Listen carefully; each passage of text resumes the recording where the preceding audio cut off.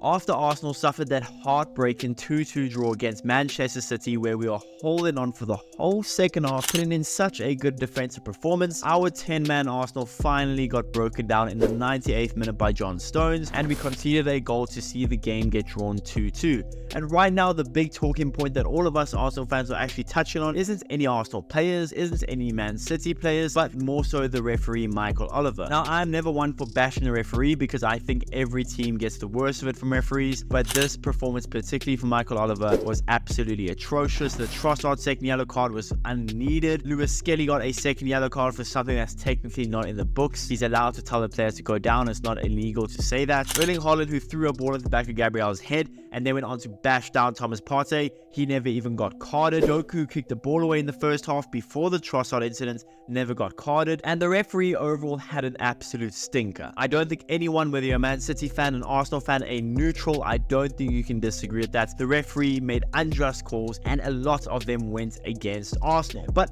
outside of the referee, a huge talking point that should be a bigger talking point right now is David Raya. David Raya was absolutely world class against Manchester City, and I don't say that lightly. He was outstanding against Man City, and the best thing about it is that the game before that against Atalanta, he was world class again, and the game before that against Spurs, he was world class again. Heck, even the first game against Wolves where we won 2-0, he was world class. Against Aston Villa, he was world class. We are yet to see one average to poor performance from David Raya this season. He has been on absolute fire, but against Manchester City, I think he deserves a lot more credit than he's already getting. So in today's video, I'm going to discuss to you why I think David Raya has been so world class this season, but just what did he do against Manchester City that was so crucial for us even getting a 2-2 draw? Well, that's what we'll be talking about today. So what's going on, everyone? You are listening to Gunner Central here. I hope you're all doing well. Please be sure to like the video, subscribe if you haven't already, and let's get into it. Now, again, his performances this season, I think every single one of them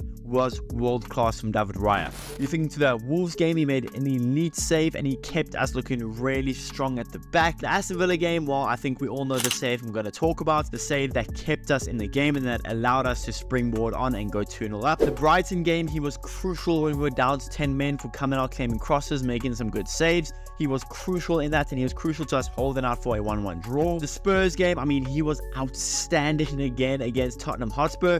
Atalanta, he made a huge penalty save that saw us get at least a normal draw. And then against Manchester City, he made save after save after save in that second half, and that allowed us to get a 2-2 draw. Without David Raya, I don't know what our season would be looking like right now. Yes, our defense is elite, and last season, the whole thing that we spoke about with David Raya is that he is a good keeper, admittedly, but is he really that good? Because it's such a good defense ahead of him, and this season, at least so far, our defense has been slightly more leaky in terms of giving chances away, and while David Raya has made up for it and some, and he's proven why he is arguably one of the best goalkeepers in the world already right now. I mean, some of the stats he put up against Manchester City yesterday is just ridiculous. David Raya faced 11 shots on target, making 9 saves. He had 45% accurate passes, which is saying something, being that Arsenal were really lacking in possession. 29% in long ball accuracy, which it doesn't sound that good, but if you think to most of those long balls were coming in the second half when we were down to 10 men, and his only target to aim for was Kai Havertz, well, again, those are some really good stats. He had 3 high claims, 16 recoveries, 52 touches, 5 dive-in saves, 6 saves inside the box. I mean, the 29-year-old David Raya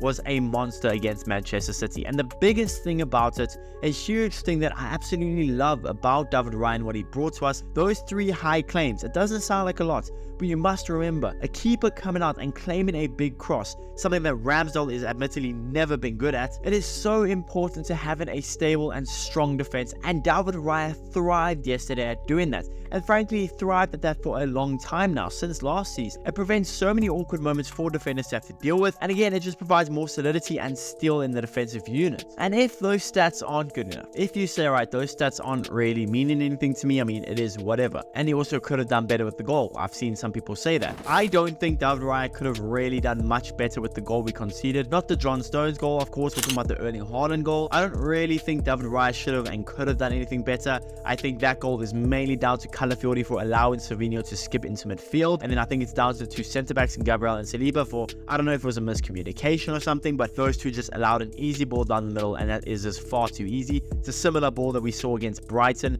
from Lewis Dunk, so it just isn't good enough to do that, and I don't think anyone in their right mind fans could actually be blaming David Raya for conceding that goal against arguably the best finisher in the world, so I'm not even going to talk about that. But again, David Raya brings so much to our team, and he's a huge reason why, again, we even got a draw against Manchester City. Like Guardiola, when he took that shot on his left foot, immediately you're thinking that is caught so beautifully, that's going to the back of the net. No, David Raya in the rain pouring down, makes a beautiful save. He then made that save from that header from Erling Haaland. Again, a beautiful save where it bounced and David Raya got his palm to it. There are so many elite saves that David Raya made yesterday alone. And again, you must remember, this was in tricky conditions, rainy conditions. His handling was never an issue in rainy conditions. Under pressure, never an issue. Making really good saves, taking time between each City opportunity to give us even a breather. David Raya was absolutely outstanding, and yes, Gabriel was amazing. Saliba had a really good second half. I thought Calafiori, Ben White, Timber, Declan Rice, Thomas Partey, the whole team in that second half was defensively really good, except for that last second of the game. But David Raya was the reason that we could hold out. I'm not a Ramsdale hater, but frankly, I don't know if we had Ramsdale in goal, if we would have held out for a 2-2 draw. I don't know if Ramsdale would have been good enough to take the time that David Raya did. Ramsdale would have definitely not been good enough to claim the crosses that Raya did in the tricky conditions, and the saves, well, I don't really know if Ramsdale would have made those. David Raya, with each passing game, is becoming more and more crucial for Arsenal, and is putting his name in the hat to be one of the best goalkeepers in Europe right now. Raya, in my eyes, is one of the best goalkeepers in the world right now. I think there are maybe 2 or 3 goalkeepers better than him. David Raya was outstanding against Man City, and he is someone that we need to thank for that elite performance against City, and we need to thank him, quite frankly, for us being able to hold out to at least get a 2-2 draw. Well done, David Raya.